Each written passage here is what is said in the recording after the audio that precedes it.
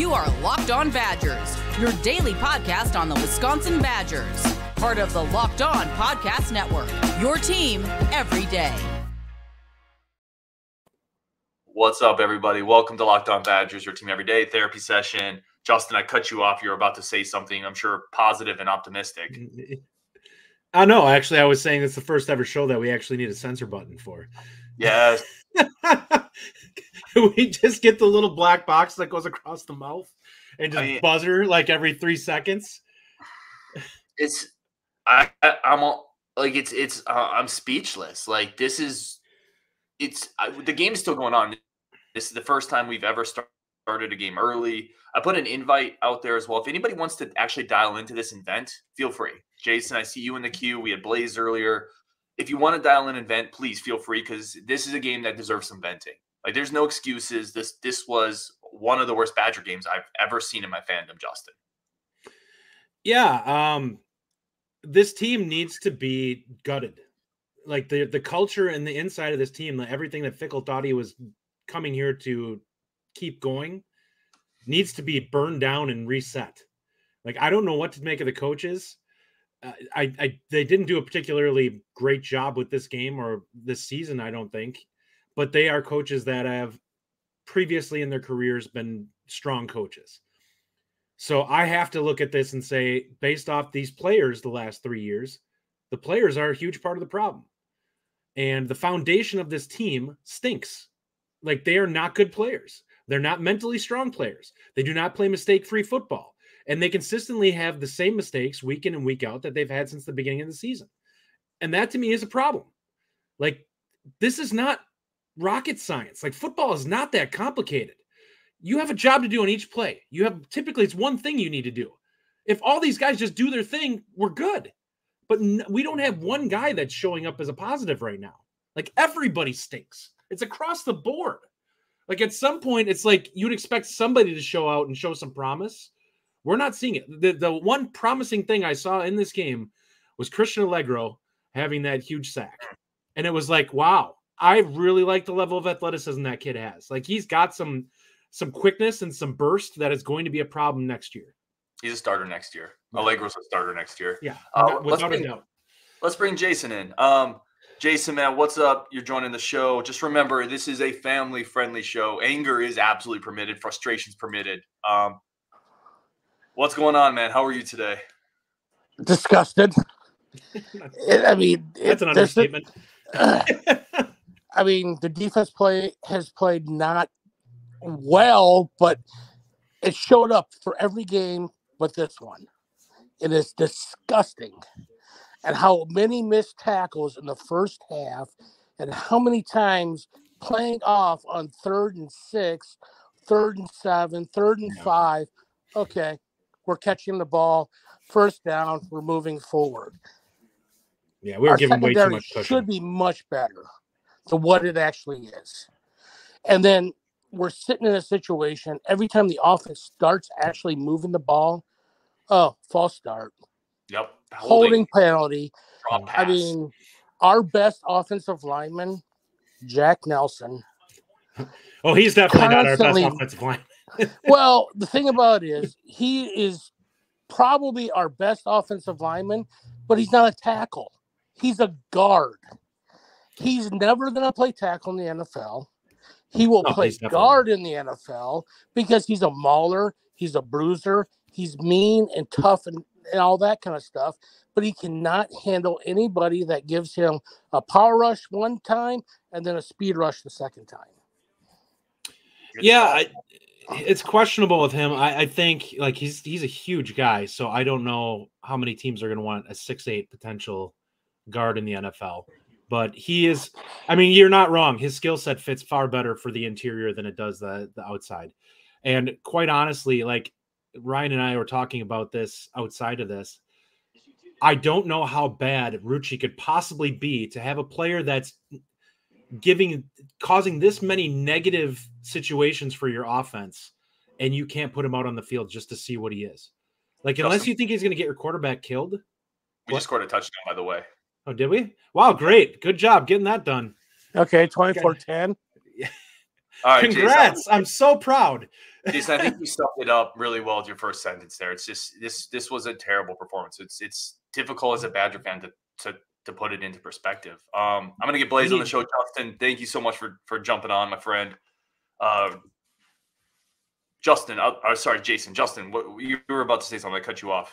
Yeah, I mean, in general here, one of the big things that I'm really struggling with, and I know you're struggling with too, is accountability.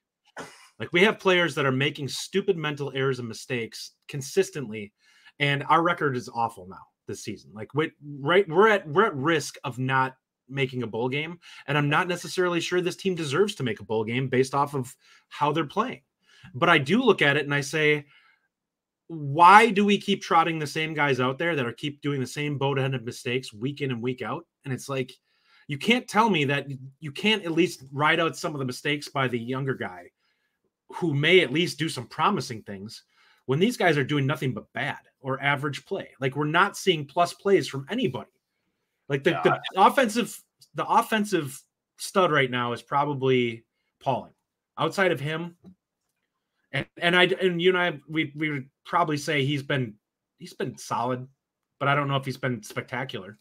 Like, he's gotten the job done, but he hasn't had like huge plays. No, it's really hard to point to the bright spots. I want to get Blaze on. He's been in the queue for a bit. Blaze, what's going on, man? How are you today? Been better.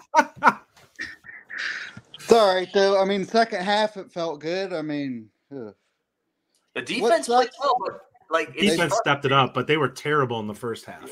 Once you get down by that much, it's just like, man, oh man, you can't crawl yourself out, especially with this offense. It's like, oof.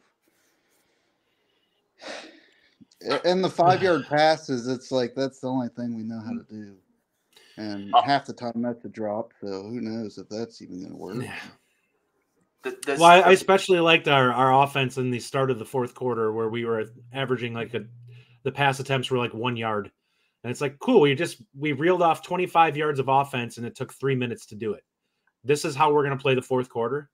Like, I'd rather have you attack and have incompletions than play this conservative. Playing slow too. They were playing slow. They weren't speeding up like they should have. But if you speed up, then that means that you're going to give the ball back sooner. So. Well, we make mistakes either way, so I don't know if we can. It doesn't matter if we play faster.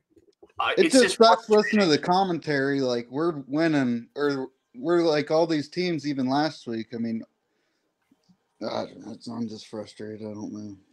No, so I think you sum it up though. Like, honestly, Blaze, like you're talking like my brain is thinking right now. I don't even know what to make of this because there's this element of people that are frustrated with the roster and Paul Chryst and the recruiting efforts, but Northwestern's not a good team. There's enough talent on this team to not get. Northwestern dominated us. We're more talented than them. We honestly we just do not play clean football at all, and that has been the problem the entire season. And you have to look at it at some point and say, talk to these players and be like, you're not getting the job done. I can't keep putting you out there when I know what I'm going to get. Like, at this point, you know what you're getting from Jack Nelson. He's going to have at least 2 negative plays every single game. Every single game, he's going to have a holding or a false start or something that's going to disrupt a drive and potentially kill it for you.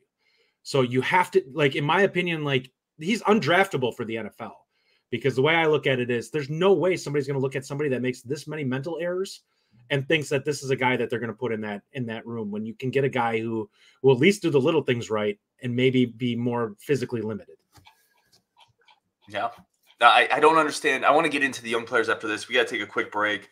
Blaze, I want to say I like the vibe of your man cave there. It looks like a nice place to at least watch a game. Well, we got a tree. Whoa, the tree's up already. I love it. Listen, I love Christmas as much as the next guy, man, but I need at least after Thanksgiving. It does feel early, Blaze. All right. I'm going to take a quick break. Thank you for jumping on the show. Coming up, Justin and I are going to talk about the young players and just like what I think Justin and I both talked about this. If we're going to get beat like this, can with guys who might grow from it? Right? I would think so. All right, let's take a quick break for our friends over at eBay Motors. eBay Motors, I've talked about it a lot. I've talked to Justin about it a lot. My cars are problematic. They just are. Kendrick's in the queue. We're going to get to Kendrick in a second.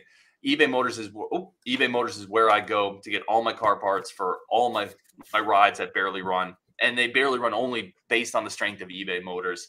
Get all the parts you need at the prices you want. It's easy to turn your car into an MVP and bring home that win. With over 122 million parts for your number one ride or die, you'll always find exactly what you're looking for. With eBay Guaranteed Fit, you take the guesswork out of it, Justin, because you know me, I would guess wrong.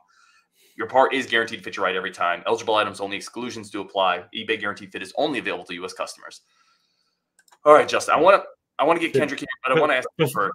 Before you jump in, am I the only person here that thinks Ryan is driving around in the car from the Beverly Hillbillies? No. That's what I'm picturing. That's probably an upgrade on the ride. Here's the thing that really frustrates me, Justin, among many. Like, I'm so frustrated by this. I said several times throughout the game, we talked about this before the game when we asked the question, if Tanner Mordecai's healthy, is he going to play? And I think we all said, what's the upside?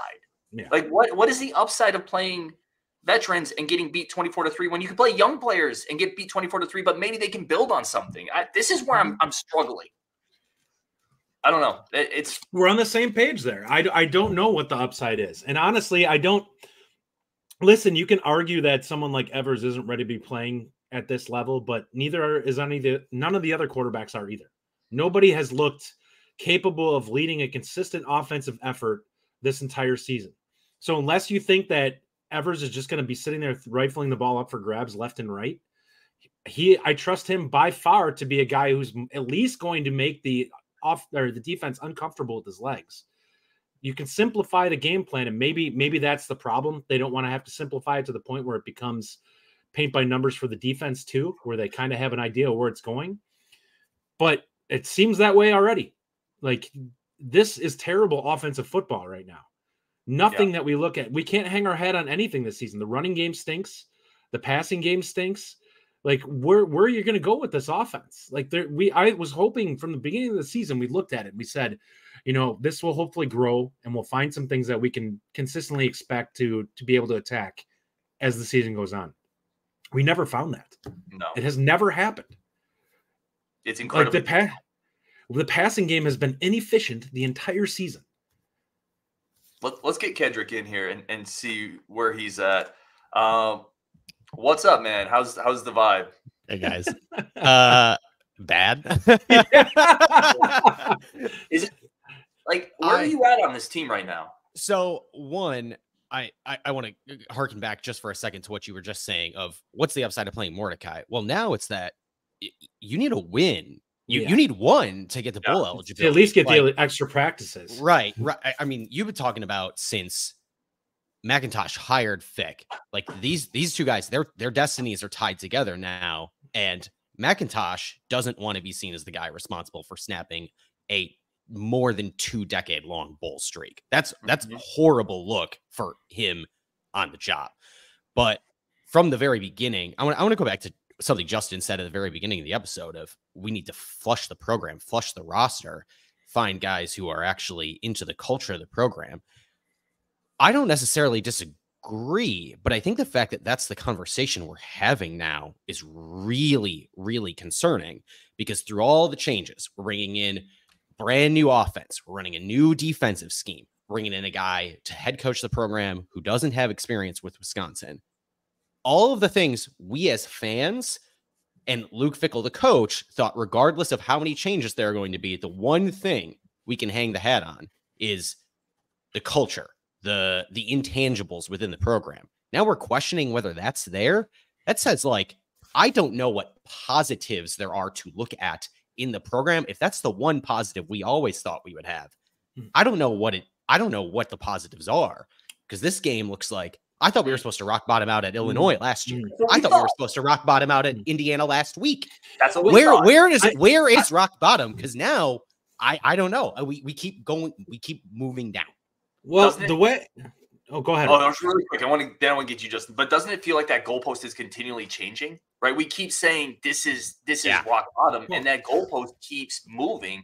And part of my concern is, you mentioned, the upside is you need a win with Tanner Mordecai. Are you even confident in that, though, I don't know. right? I'm not confident in any of the quarterbacks. 3 points up on Northwestern. Like, I'm not attacking your viewpoint on that. I think it's a fair viewpoint. But no, I'm not. To be fair, I'm not. I wasn't saying it to say, like, you got to play Mordecai because of that. I think that's the justification for it. I think that's the justification in the room of we need someone, or they think they need to raise the floor, I guess, with him to do it. I don't know. Here's the deal. They came in thinking that the culture that they were coming into was tough-minded, disciplined kids. And we knew that last year that wasn't the case, because that's exactly why Paul Chryst was fired. Because we played a game against Illinois where the team just rolled over and played dead. And I think that that's one of those things where it's like you come in and you want to believe that that's the case. We lost that attitude with this team, and it's happened over the last 3 years where it's degraded, where it's like the dudes that were out there that were just like, I don't care. If I have to break my arm to get to the quarterback or do whatever on defense or on offense, the offensive linemen who are just like, I don't care how it gets done. I'm going to get it done, even if it's ugly. We don't have any of those guys anymore. We have a bunch of people who start making mistakes whenever they get pushed a little bit. So I think, I don't remember who said this. It was a throwaway comment I saw on, I don't know, Twitter or somewhere, but somebody said, because you said it's been over the last few years. This has been building, obviously. Yeah. I think something changed in the program intangibly around the pandemic. Nothing has been the same since the 2020 season. And maybe we can go back a little bit earlier to the season coming off the Orange Bowl win where, then you end up in the Pinstripe Bowl. Things are a lot worse. But like after the COVID season, everything was supposed to be high flying after the Illinois week. And then players got COVID, and then nothing has recovered since then. And it's that they've continued to get punched in the mouth. You used to see teams get punched in the mouth by Iowa and come back, get punched in the mouth by Minnesota and come back. Like, aside from the win at Illinois, where is like a signature comeback win for this program in the last 3 years? You're 100% right, Justin. Like this team can't get punched in the mouth and come back. Imposed our will, period. Like, I can't remember one anymore where we just ran it down somebody's throat. Remember when we used to play a team like Purdue and run for like 450 yards because we would just push them around and run it down their throat? My God, that seems so far removed from where we are now. One of the things I said last week is we need to understand that Wisconsin, this is with the Scary Alvarez podcast, who, by the way, said that was rock bottom, the Indiana game. And then I said that as well, by the way. So I'm not coming again next week. Just give wait. us time, we can do it. I'm not putting Scary Alvarez. But one of the things I said is the Wisconsin mystique is gone. Right. The idea that we can roll the ball out, and Jason, I see you in the queue, by the way. I'm going to get you on here next. Robert Sorensen in the queue. But the idea that we can roll the ball out and push Northwestern, Indiana, Illinois, Rutgers around, that's gone. That mystique is gone. And I don't know. One of the topics I put up here, and I want to get your guys' take, is I put the blame game question mark. How much blame does Luke Fickell and this staff have for that? Well, here's part of my issue with some of this, because we look at it from the offensive line standpoint. Does it not feel like the offensive line is kind of taking their reputation from the press clippings of prior generations? Like, they think that they're a lot better than what they actually are based off of what we've seen from them over the last few years. They haven't been great. Like, we haven't had a great offensive line, and we can probably go back and even discuss when Taylor was here, how much he bailed out some of those lines. So I don't know the last time we had a dominant line, maybe 2017. Maybe. I don't know. Yeah. But looking at it from this standpoint, blame game, there's definitely blame for the coaches. Like, they're not blameless in this, but this team just seems so apathetic in terms of their effort at times, and like just being locked in and mentally ready to play and do things that I don't know how to really assess anybody on this, because it's like, it's all interlocked. Like, I look at it and it's like the coaches are trying to do their best, but they can only do so much because like the players have to go out there and execute. Like, somebody made the comments, we had a 3rd and 1 pass, or 3rd and 4, was it? And we threw it like 1 yard or something like that. And I said, listen, Longo's not telling that receiver to go out there and run a 1 yard route so that he can go and run for the extra. He's telling them to get depth. It's on that player to go out there and run the route to the appropriate depth so that we can pick up the first down. Like, at some point we have to look at it and say it's failing on multiple levels here. Like, there's so much that's going wrong that it's all connected. Yeah, there is something, and I think the contingent of listeners to this show that are also Packer fans kind of get this too, right? How are you supposed to evaluate a Jordan Love, for example, which is the big question over there, rather than, the head coach transition over here, when you don't have an Aaron Jones for a big chunk of this season. Their offensive line situation is awful. It's the same kind of thing over here, young right? Wide receivers, yeah. Yeah. How are you supposed to evaluate? Oh, well, how really effective is a 3-3-5 defense for Tressel over here when you have a starting defensive back who was playing D2 football a year ago, right? Yeah. Which is, not a knock on Nizier Forkream, but that's a huge jump for anybody to have to make, right? And in that scheme, especially when the rest of the defensive backs on the roster are not used to playing that scheme as well. How are you supposed to evaluate an offense in Phil Longo, a brand new transition, when you have a quarterback who broke his throwing hand 3 weeks ago or whatever it was, right? When you have a banged up Braylon Allen, although I don't love that excuse because banged up and Braylon Allen is what's the word? It's redundant. It's redundant. But when you don't have another running back to complement Braylon Allen like you would love to have, it is so hard to evaluate where this team is going, which is why one of the things I said when I first jumped on is I don't know where to look for the positives. It's hard to evaluate anything when there are so few of them to go around, because at least most of the time you can point to one player and be like, they look really good. Maybe that's Will Pauling. But apart from that, I just don't know. I think he's someone that you can keep, but I don't know outside of him who I look at and you say from an offensive skill player that you're like, this guy is somebody I can look forward to making plays going forward. Right. And I think that's where we're struggling with the team. But he's not even a number one. And I got to take a quick break. Kendrick, I'm going to let you go really quick because I want to give Jason, Robert, and Curtis in as well. Yeah, but, for sure. Awesome comments, man. Awesome insight. The one thing I would say is this was always a Scott Frost argument. It's not just, and Bo Pelini, by the way, it's not just losing games, it's how you lose games. Like, I can give this staff a pass for the roster they inherited. I can't give them a pass for going down 24-3 against Northwestern at home. Oh, yeah. Right? There is an element of losing, and then how you lose matters. And that's kind of where I'm having a hard time drawing that line. We got to take a quick break. Kedrick, thank you so much. Talk to you again for sure on the next one, hopefully. Justin, you're frozen. I don't know if that's just you or me. Justin is frozen in anger, if everyone can see this. He is that's perfect, Justin. Hopefully we get Justin back. If you're listening on the podcast on audio, he is just staring straight ahead, frozen. We want to take a quick second and say thank you to our friends of the show over at Jase Medical. Jase Medical, you need to be empowered to protect your family. That's why I have food squirreled away, the dehydrated stuff that lasts for 20 years. That'll outlive me probably. I got the water straw where I can go drink from the stream and hopefully not get sick. Jase Medical gives you life-saving antibiotics that allow you to take care of your family in case there's an emergency. If you can't do the pharmacy, supply chain issues, that's what Jase Medical does. Plus, you can get 12-month supplies on your daily medications. Go to Jase Medical. Be empowered to take care of your family. Get $20 off with the code LOCKEDON. $20 off your purchase. Use promo code LOCKEDON at jasemedical.com. All right, let's get Jason on the podcast. You're up next, my friend. Thank you for being so patient with me. Hey, I'm Wisconsin. Good to see you guys. Thanks for having me. Oh, of course, man. You took the place of Justin. I think he rage quit. No, I appreciate it. I guess where I'm at right now, Ryan, is I was angry during the game watching it. We start the game, march down the field, and then we settle for a field goal. And immediately after that, we let Northwestern march down the field, and they score a touchdown. And they were 10 for 10 starting the game on third down. And I just felt defeated. I'm not even angry anymore. I just feel defeated as a Wisconsin Badger fan. That 10 of 10 on third down, and welcome back, Justin. I thought you rage quit. That 10 of 10 on third down, how can you defensively? You're just not locked in, right? You cannot allow Northwestern to go 10 of 10 on third down. That's incredible. It almost seemed like every single time there was a third down, a Northwestern guy would be completely wide open.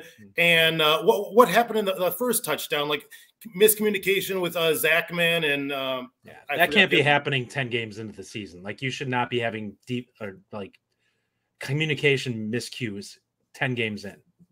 You guys need to know what you're doing. Completely frustrated, and I give Allen credit for starting the game, but the ship has sailed on him. I don't know. Mordecai is a tough young kid, but I there's so many problems with this team. I really don't know what, again, to hang our hat on, what we do well. Our offensive line's a mess. We can't run the football. We are third and long constantly. Our defense played well in the second half, but, I mean, you're already down by 3 scores. So, yeah, I mean, I was going into the season, I was probably the most excited and most looking forward to this season in quite some time. And it's been an utter, disappointment, to say the least. I think that's been everybody. I think everybody was super excited for this season. And what we didn't realize, like, the foundation of this team was rotten. And then we're just not doing anything else particularly well either. Like, the coaching staff, it almost feels like they've punted on this season at this point. But then we're looking at it from the accountability standpoint. It's like, well, yeah, but these guys that you like, we're clearly going to be flushing some players. Like, there's going to be guys that they're like, listen, it's not in your best interest to stay. We're going to have to find upgrades at this position. And sorry, but it might be better for you if you go somewhere else. And I just don't understand why you're not looking at some of these younger guys to find out if they're at least a piece of the puzzle. Because if you're starting Jack Nelson at left tackle next year, I gotta help you, because he's had a penalty in, I think, every game this season. He had 3 today. Yeah. 3 holding too. It's not like he was getting the false start. I would have taken the false starts. He accounted for negative 30 yards to the offense today. And when were we going to see some of these red zone packages for Bryson Green? Or it just seemed like we got down there, and I guess I don't even remember. I was just so aggravated. We tried a slant there, but all right, Jason, I'm gonna let you go, man, just because I want to get Robert and Curtis in. But I'm gonna dive into that question real quick, though. Yeah, let me really quick, Jason. Where are you calling from? Just because that's Phoenix, Arizona, guys. Oh, my home area, dude. I was born in Tucson. All right, dude. Thank you so much for calling in, Jason. I really appreciate it. Trust me when I say we share the frustration. All right, have a good one, guys. I'm Wisconsin. On Wisconsin. All right, Justin, go ahead. Sorry. Yeah, I was going to say, I think that the offense, the secret's kind of out on it. Teams have just started to blitz us when we get in the red zone. They're like, all right, we're just going to come, because Mordecai drops his eyes anyways and he never throws the football. He's going to end up running it. And it was a little better with Locke in that regard, but he wasn't great either. Like, they get pressure on him. The offensive line just stinks. Like, they do not hold up when teams start to come at them. So I don't know what to do with this offense anymore, because there's nothing that they're doing well. Like, you'd like to believe there's one one big player that you can rely on, but I'm sure Pauling, they're starting to bracket and do some things with to keep the ball away from him to an extent.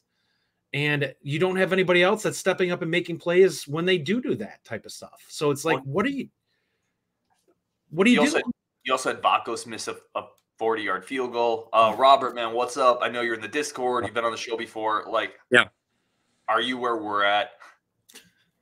All I can say is, we don't have a good Badgers team, but we got this community. So that's all I got.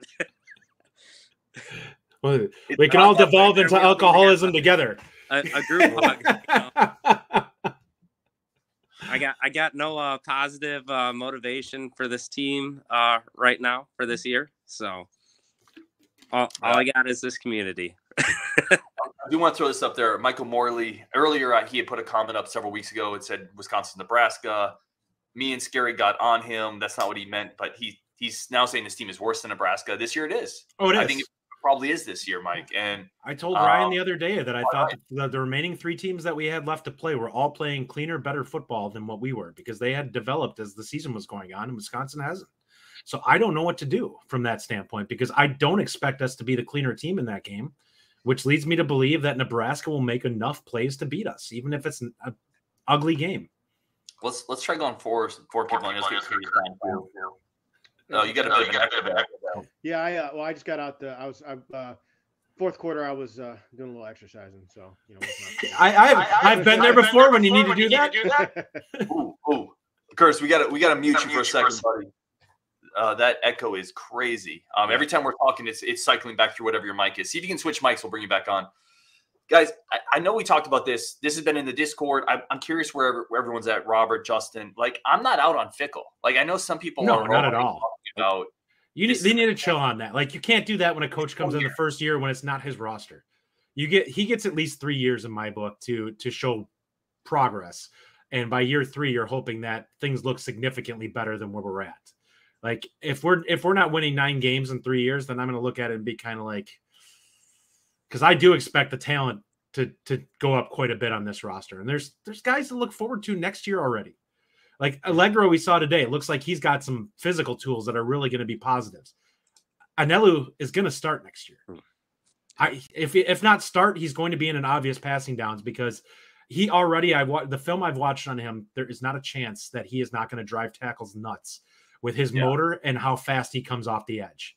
He's got bend and he's got quickness, and that's going to make people go nuts. We don't have that right now. There's nobody with his motor on this team.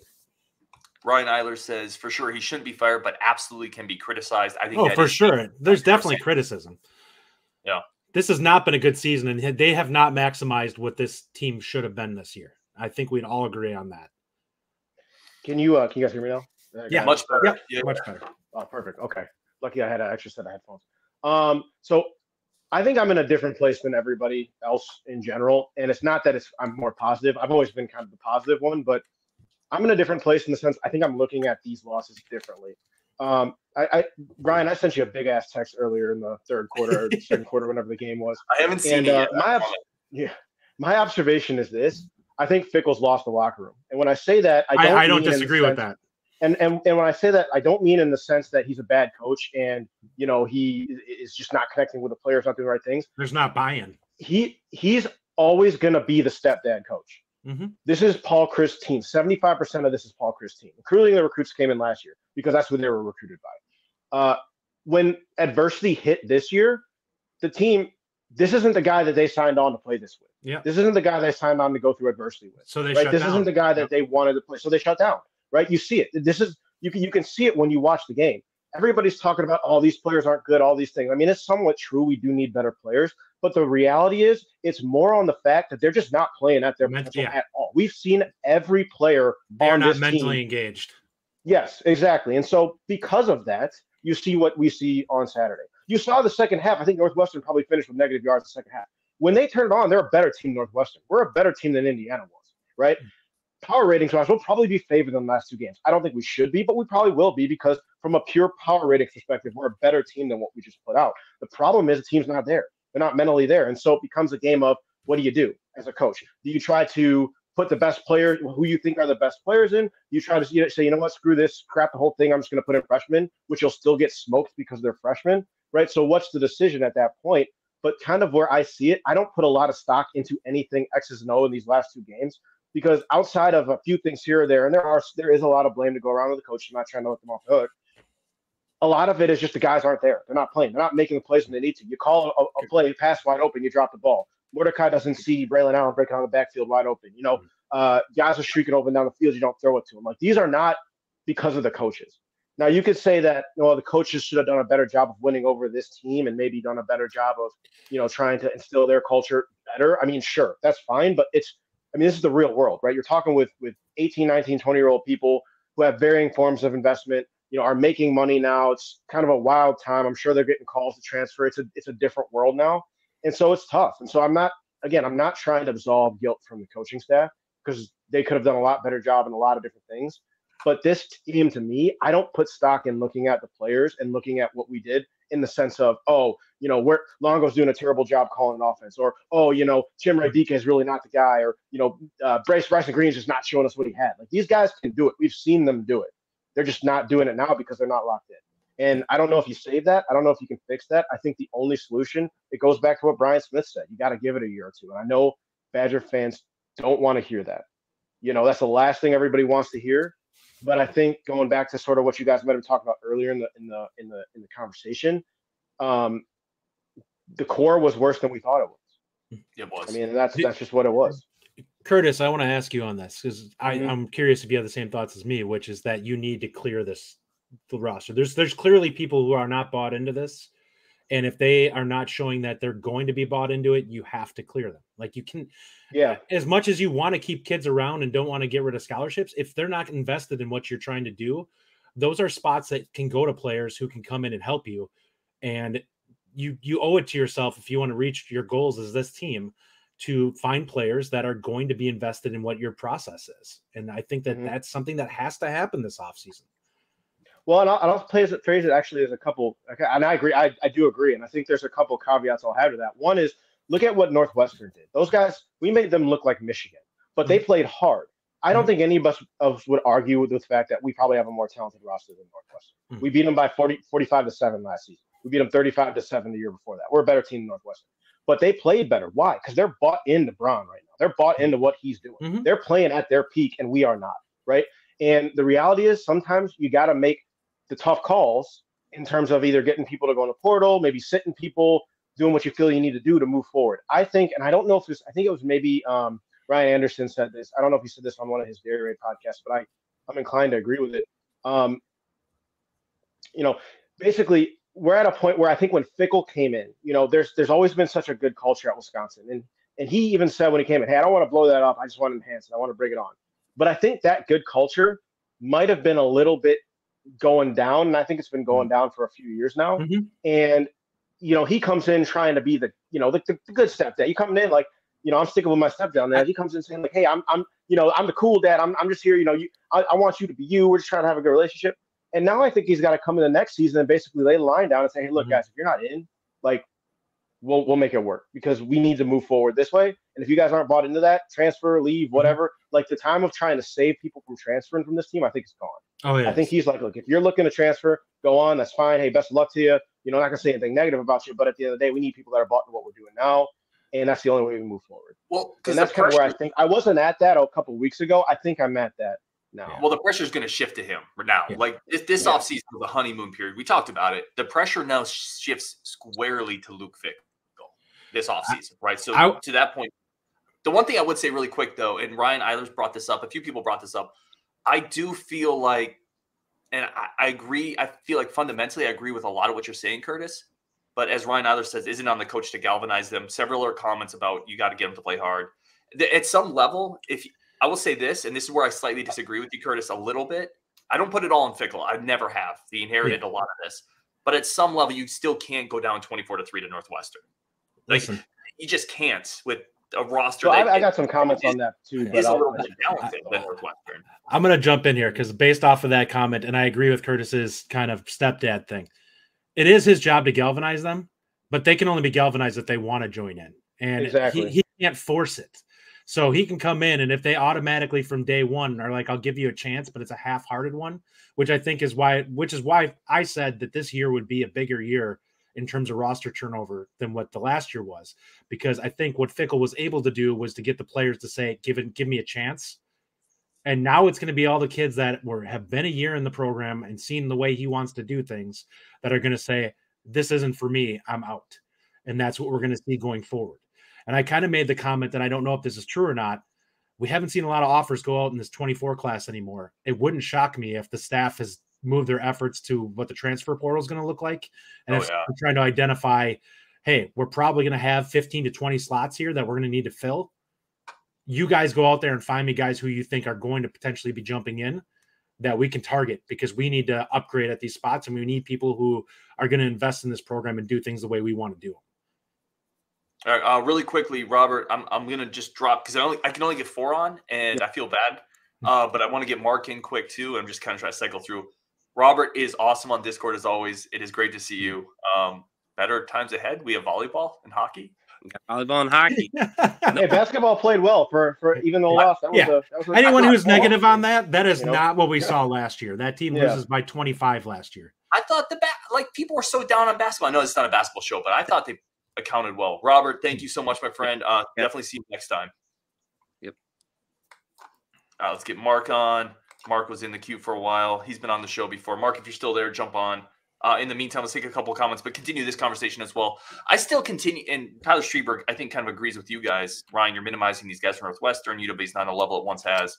Those guys have bought into the coach they have. Again, echoing kind of what you guys are saying that our guys maybe we're more talented. We were not locked in. Well, I was gonna say one of the core tenets of leadership, like as a leader, when you're managing a team, right? Like, everything ultimately falls on you. But what does that mean? Well, you know what else falls on you is who is on your team.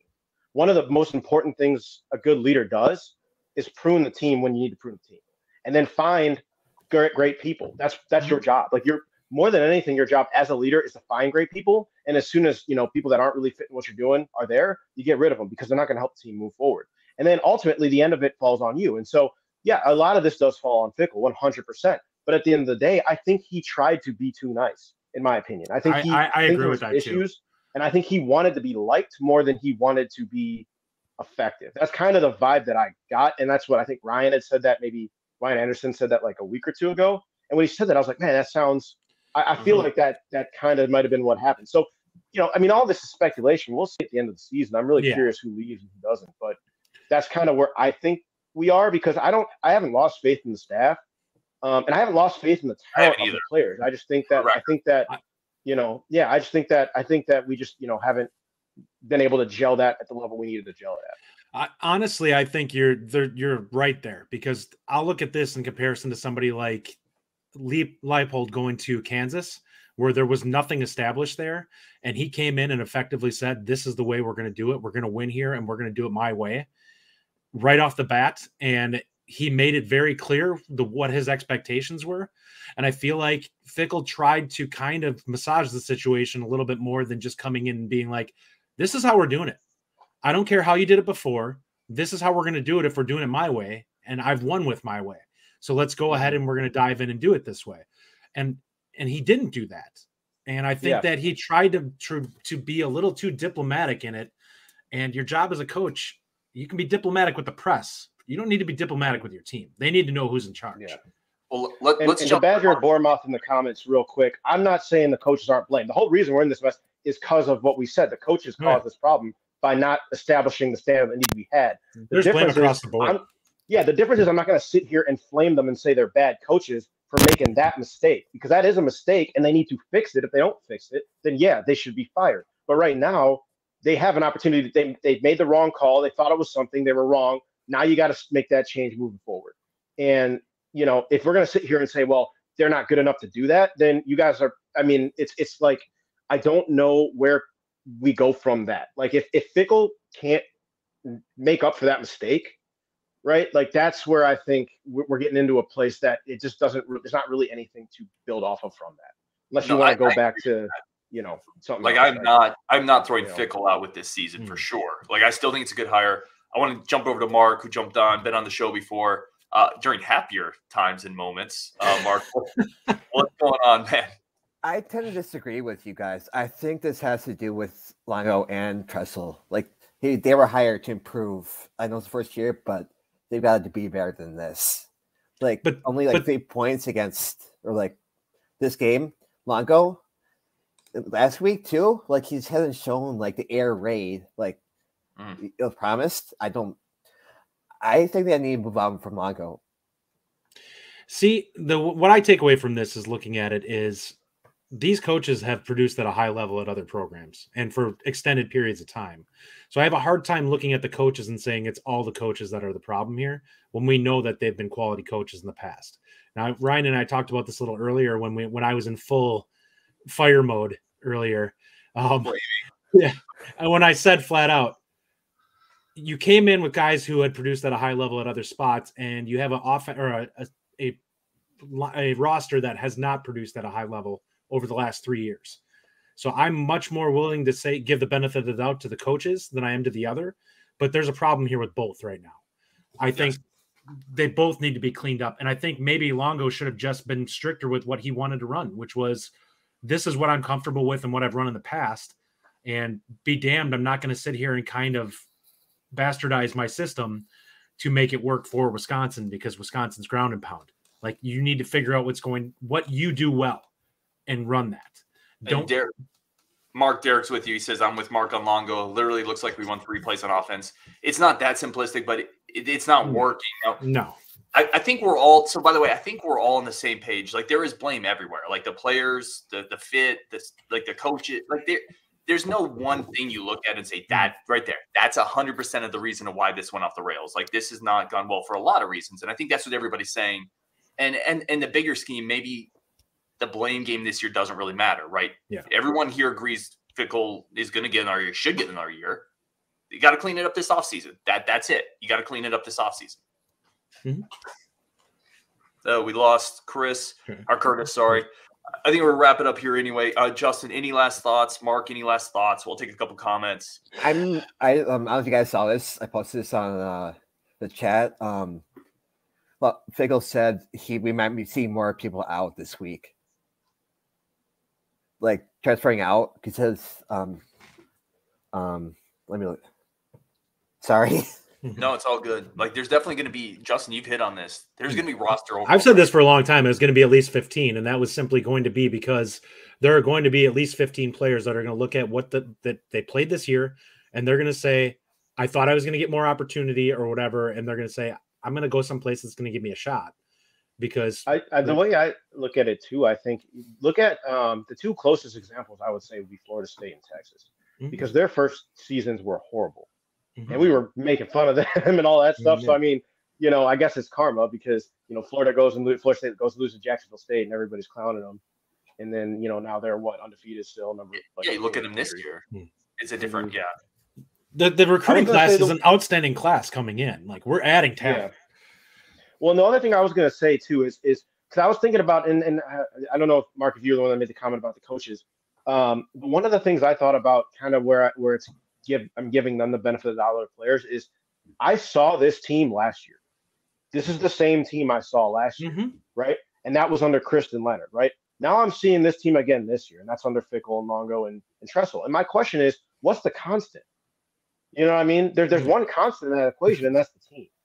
So is that on? Because is that on Chryst and Leonard? Is that on Fickell and the current staff, or is that on the players on the team, right? Like who is that on right now? So, but when I say I want to give the coaches more benefit of the doubt, is because I did see this exact same thing last year with the same players. And so when you cycle through the program, you get the new players in. If it's still like that, then yeah, that's on the coaches, but if we cycle through, get new players, we go into next year and we might not win, 10 games, but let's say we win 7, 8, and the team the whole game is playing its ass off at as hard as it can. Then then then it's a talent thing. We just got to build that, and it wasn't the coaching staff, right? But if you see this again in the next 2-3 years, 2 years from now, you're seeing guys. That's when the coaches will get fired. But what if I asked you at the beginning of the year, and I think this is an unfair question, but I'm going to ask it. If I'd said, hey, we're going to win 5 or 6 games this year. We may not win the bowl game. We're going to lose, or may not get to a bowl game. We're going to lose to Indiana, and Northwestern's going to throttle us. Would anybody honestly say that's fine because it's year one? I don't think anybody would have.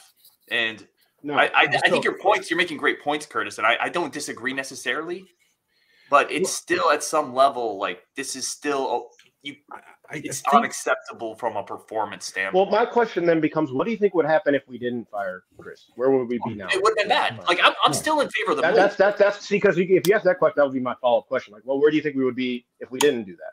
And that's where I'm wondering, because I don't know where we would be if we did. I mean, that's if there's a chance if we didn't have him, had Mertz decided to leave after last season, that we could be a 1 or 2 win team this year.